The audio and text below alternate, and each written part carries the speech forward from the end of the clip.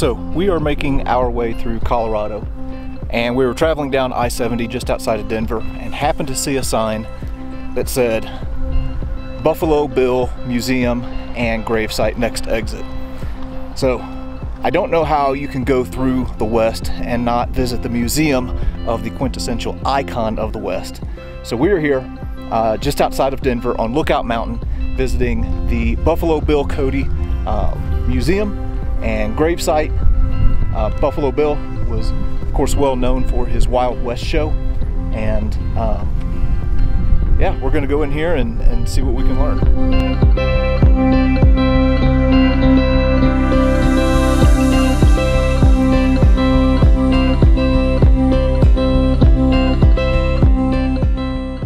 Starting off talking about Buffalo Bill's career from 1846 to 1866, where he was a scout for the U.S. Army, and they have one of his Bowie knives here, which is pretty cool, and also this cane that was carved from a Confederate flagstaff.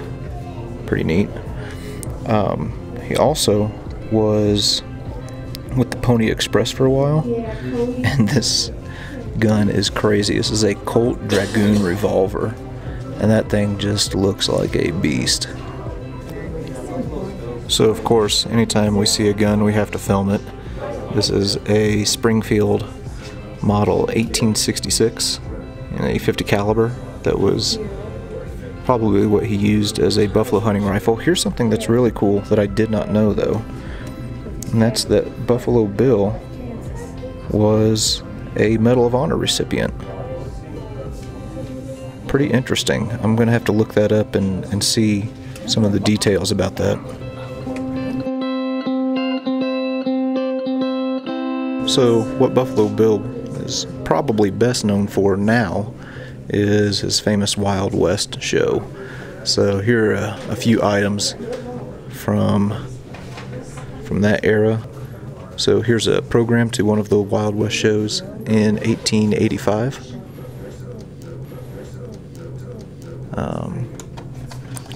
There's a shotgun that was used by a trick shooter named Johnny Baker.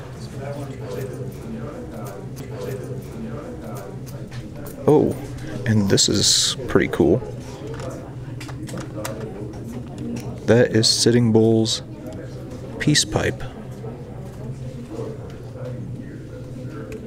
Very interesting.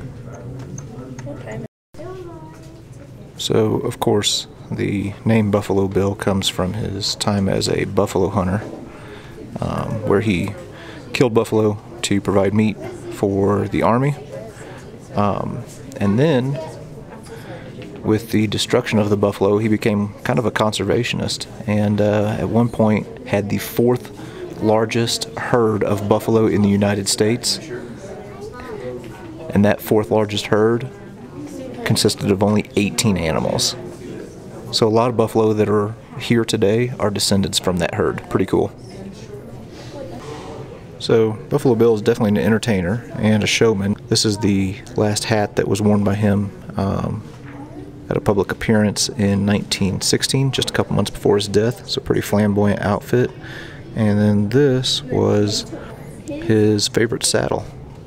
It was given to him by King Edward VII. Pretty cool. There's a poster advertising for Johnny Baker, one of the marksmen of the Wild West show. And this just seems like a bad idea. Here's a plaster cast of Buffalo Bill's hand, made shortly before his death.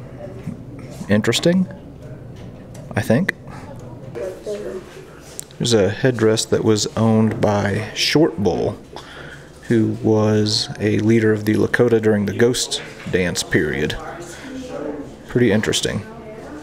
And of course, at the Buffalo Bill Museum, guns, guns, guns. So here's kind of a cool little display where you can see where Buffalo Bill's Wild West show toured. And you can see, I mean, just all over Europe, and then tons and tons of locations throughout the United States. So really kind of taking the story of the Old West literally all over the world.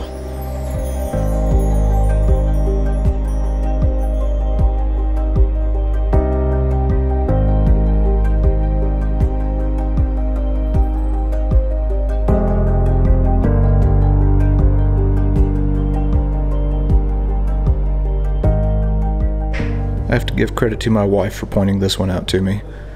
This is a war shirt, otherwise known as a scalp shirt, because it's decorated with strands of hair from scalps. Wow. Holy smokes. This is the headdress that was owned by Sitting Bull. That is crazy.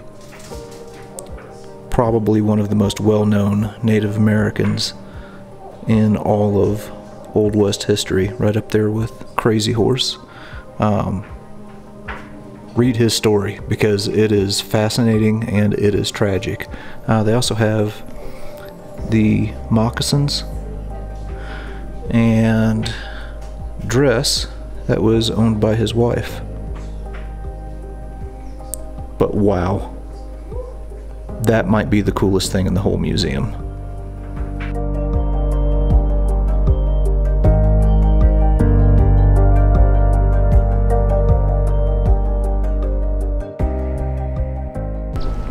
Okay, so that museum was exceptionally cool. I really liked what they did with that. Completely worth the price of admission. I did not know that Buffalo Bill had won the Medal of Honor. That was pretty interesting to me. By far the coolest piece in the whole complex was Sitting Bull's headdress. I really liked that. So now we're heading up the hill to see the final resting place of Buffalo Bill. So here it is, the final resting place of Buffalo Bill Cody, one of the icons of the West. Now there was some, I guess, controversy about where his final resting place should be. Late in life, he said that he wanted to be buried on Lookout Mountain, where he could look out over the city of Denver. There was some controversy there. The city of Cody, Wyoming thought that he should be buried there. There was a place in Nebraska that thought that he should be buried in Nebraska. But he ended up being put here at Lookout Mountain. And at one point, the Colorado National Guard had to bring a tank up here in order to guard the grave and make sure that people didn't come and try and steal the body and move it. But after his wife died, they poured tons of concrete here over the grave and ensured that nobody would try and steal it. And here you can also see the marker for his Medal of Honor. Very cool. This was an unplanned stop, but I'm glad that we made it. Learned a lot today.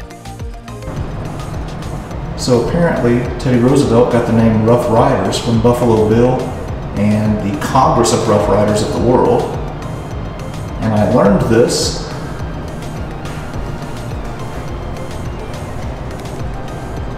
in the bathroom.